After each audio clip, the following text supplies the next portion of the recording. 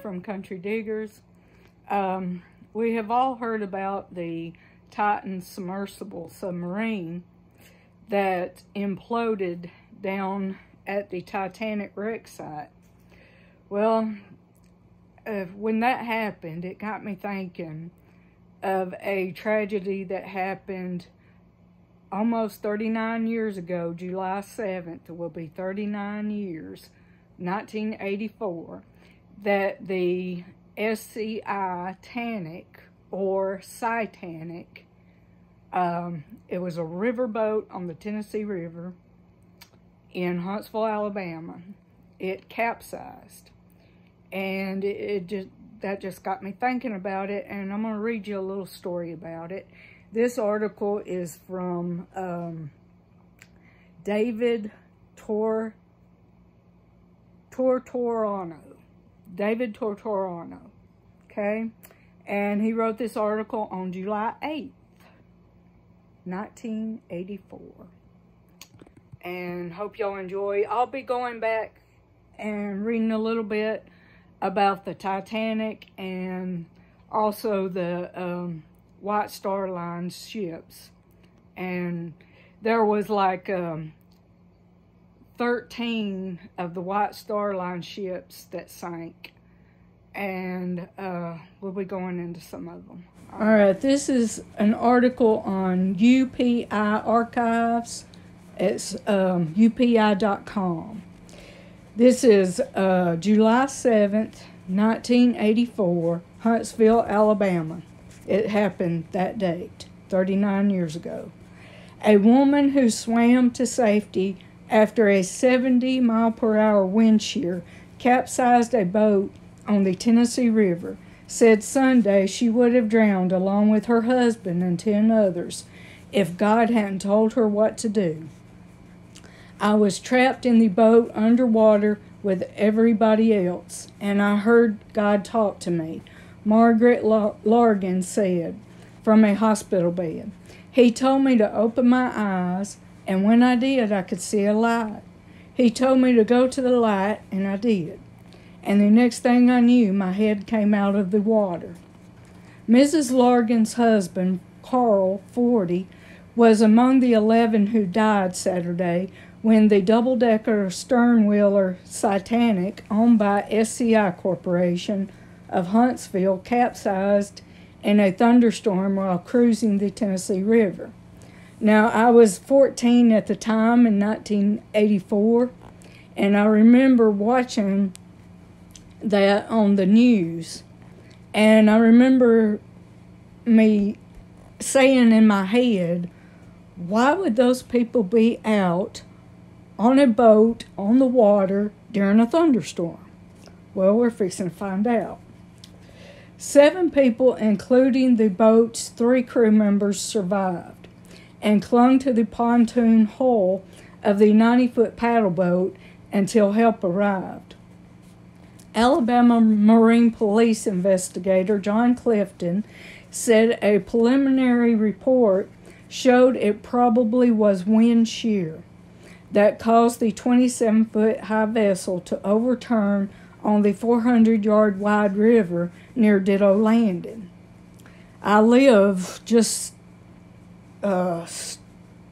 maybe 5 minutes from Ditto Landing by a car. But the height of the boat had a lot to do with it, Clifton said, explaining the flat-bottomed vessel did not sit deep enough in the water to prevent it from overturning in the strong side winds. The boat, a modern diesel-powered copy of an old riverboat captained by Frank May, 31, was taking 15 SCI employees and their families on a weekend cruise on the scenic river when the sudden storm hit. There was really no time to react, said First Mate Gary McCluskey, 50, one of the 7 survivors. Up to the point that we turned over, we were just dealing with a regular summer storm. We were holding our own, nothing life-threatening whatsoever. Everything turned white. just like in a blizzard. You couldn't see anything, he said. It was so loud. The captain couldn't hear me shout, and he was just 2 feet away. McCluskey said the floor shifted and started falling away. We went so fast, I never really lost my grip on the door, which he had been holding to keep it from slamming shut. McCluskey said it took 5 seconds, no more than 8, and we were slammed back into the water. Clifton said the weather was not threatening when the Titanic left about 10:20 a.m. The National Weather Service said the thunderstorm raked the area about 11:35 a.m. May, a veteran skipper, correctly turned the boat into the storm, Clifton said, but a sudden wind shift hit the port side of the 85-ton vessel and flipped it in the murky green water. As far as I can tell, Frank checked the weather. It was decent when they went out. He was going by the book. He did everything he was supposed to, Clifton said. Clifton said May sent the passengers into the lounge on the lower deck when the storm struck and told one of the crewmen to break out life jackets. Mrs. Largan, who was hospitalized overnight for observation, said the worst part about her ordeal was knowing my husband was down there. I couldn't find him. Every time I dozed off, it just keeps coming back in my mind, she says. It was a terrible tragedy, said Gene Sapp, the president of SCI, an electronics components firm with 4,000 employees. It was an act of God, and we are deeply saddened by it. The other victims were identified as Jason Tolbert, 8, his parents, Randall Tolbert, 28, and Pam Tolbert, 25. A whole family died in this. They were all of Fife, Alabama. Sangretta Gold, 16, Near J. Gold, 12, and their parents, Ratty Gold, 40, and Katina Gold, 30, all of Huntsville. Sandy Dunson, 21, of Newmarket. Nancy Elizabeth Pratt, 13, of Huntsville. And Patricia Ann Battle of Huntsville. And that was a very, very sad day. I remember it, but as I said, my 14-year-old mind couldn't wrap around them being on a boat in a thunderstorm on the water. But apparently it was a pop-up, and like a, pop-up thing, and it hit hard. But anyway, we'll go on to the Titanics now. The Titanic, of course, sank on April 14th, 1912. April 14th and 15th, actually. It hit the iceberg on the 14th, I think, and actually finished sinking on the 15th. But they did want to do a replica of the Titanic called the Titanic 2 and has pushed the launch dates. They did a movie on the Titanic 2 too, but they pushed back the launch dates to 2022, then nobody ever heard anything about it again. In 2006, the replica Titanic project was scrapped due to high cost and a low amount of support for the project. The first Titanic survivor, Milavina Dean, had expressed her opposition to the project. Okay, the White Star Line was composed of ships that the Titanic was in, and her sister ships, which one of them was the Oceanic. We're just going to go through a few of them. The Oceanic maiden voyage, March 2nd, 1871. Not long after departing, she had to return because of overheated bearings. On August 1888, Oceanic collided with the coastal liner SS City of Chester just outside the Golden Gate. The latter ship sank, killing 16 on board. In 1895, Oceanic was sold for scrap. She was considered a success for the White Star Line. The SS Atlantic. During the ship's 19th voyage on April 1st, 1873, she struck rocks and sank off the coast of Nova Scotia, Canada, killing at least 535 people. It was the greatest disaster for the White Star Line prior to the loss of the Titanic in April 1912. RMS Republic, built in 1903 and lost at sea in a collision in 1909. The ship was equipped with a new Macaroni wireless telegraphy transmitter and issued a CQD distress call, resulting in the saving of around 1,500 lives. Known as the Millionaire's Ship because of the number of wealthy Americans who traveled by her. The wreck of the Republic was found by Captain Martin Bayerly in 1981.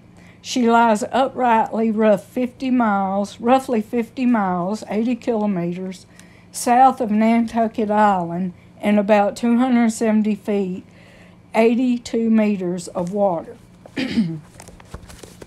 We got the HMHS Britannic, not to be confused with the RMS Britannia. HMHS Britannic was the third and final vessel of the White Star Line's Olympic class of steamships, and the second White Star ship to bear the name Britannic. She was the youngest sister of the RMS Olympic and the RMS Titanic. She was intended to enter service as a transatlantic passenger liner. She was operated as a hospital ship from 1915 until her sinking near the Greek island of Kea in the Aegean Sea in November 1916. At the time, she was the largest ship in the world in active service. She sank after striking a naval mine of the Imperial German Navy and sank 55 minutes later, killing 30 people. There were 1,066 people on board. The 1,036 survivors were rescued from the water and lifeboats. The wreck was located and explored by Jacques Cousteau in 1975. The vessel is the largest intact passenger ship on the seabed in the world. RMS Taylor was a full-rigged iron clipper ship chartered by the White Star Line. She was large, fast, and technically advanced. She ran aground off Lambay Island and sank on her maiden voyage in 1854. There were more than 650 aboard. Only 280 survived. She had been described as the first Titanic. They shared similarities in their separate times. Both were RMS ships and White Star liners, although these were different companies, and both went down on their maiden voyage. Inadequate or faulty equipment contributed to both disasters. Faulty compasses and rigging for the Taylor and lack of lifeboats for the Titanic. The remains of the wreck were rediscovered in 1959 by members of the Irish Irish Sub Aqua Club, because the wreck is over 100 years old, 166 years as of December 29th, 2019. A license to dive the site must be obtained from the Office of Public Works. The wreck lies at 17 meters deep, some 30 meters off the southeast corner of Lombay Island, in a small indention. Substantial wreckage includes the hull side plates, a donkey engine, and the lower mast. The woodwork was salvaged shortly after the wreck. Cookery and several pieces of the wreck are on display at Newbridge House, Donabate. Then we got the Titanic, of course. The Titanic sank in the North Atlantic Ocean on April 15, 1912, after striking an iceberg during her maiden voyage. An estimated 2,224 passengers and crew aboard. More than 1,500 died, making it the deadliest sinking of a single ship up to that time. It remains the deadliest peacetime sinking of an ocean liner or cruise ship. Then we'll go to the Nomadic. The Nomadic, 1911. She was built in 1911, was in service 1911 to 1925. The only White Star vessel still existing today. It was repurposed as a floating restaurant in 1974 on the Paris Seine. Purchased by the Titanic Belfast Society in 2006 and restored in 2012 as a museum. And now we come to June 18th, 2023, the Titan submersible. The Titan submersible communication with Titan